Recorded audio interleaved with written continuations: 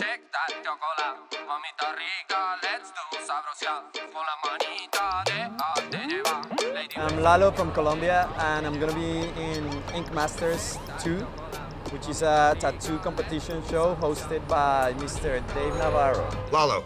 I look at this guy knows what he's doing.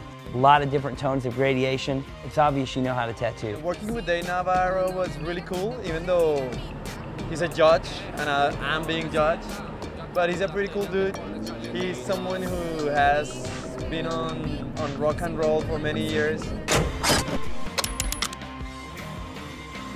Growing up, I never thought about being a tattoo artist, because where I come from, like, that was not even a concept, or it didn't exist. I'm first generation of tattoo artists in Colombia. And I was really into music, into rock, punk, all that, and these dudes, they all had tattoos. And I didn't know anyone with tattoos. So I was like, I think I can do that. So I started doing stick and poke tattoos, and it was because of music, you know?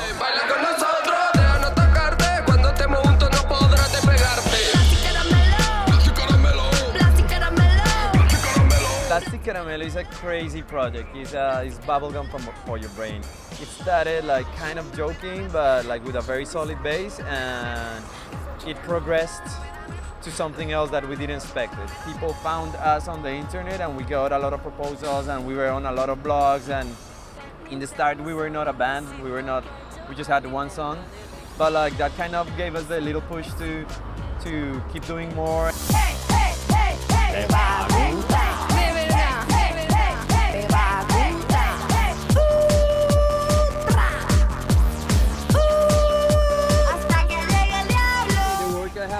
I've been lucky enough to meet some of my favorite tattoo artists. I have like a Japanese piece here by Corey Kruger.